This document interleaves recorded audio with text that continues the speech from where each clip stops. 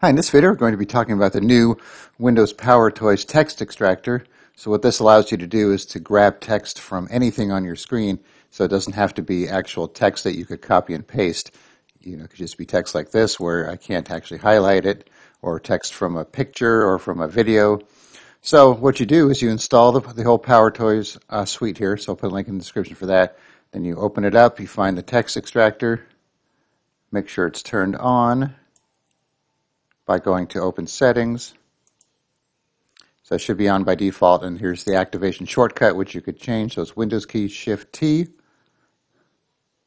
So once you have it on, so I have this video here, or actually this photo here, so I can't click on it to highlight. It's just a picture, a PNG picture from a website. So I do the shortcut keys, so Windows key Shift T, kind of grays it out, gives you a box, kind of like the snipping tool does.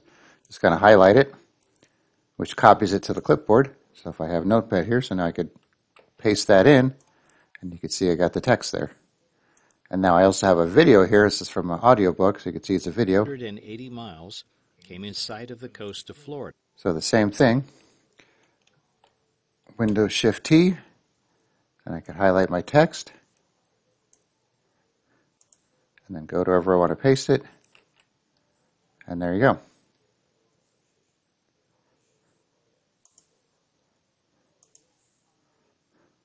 So let's try it on this too. So this is a text from an app. I can't highlight it. Control Shift T.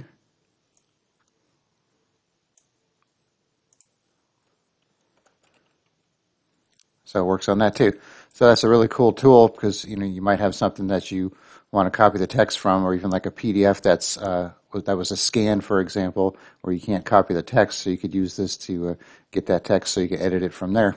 So once again, I'll put a link in the description. Just download and install it, open it up, make sure it's enabled, which it should be by default. And if you want to change the keys, you can edit it here, and you'll be good to go. All right, thanks for watching, and be sure to subscribe.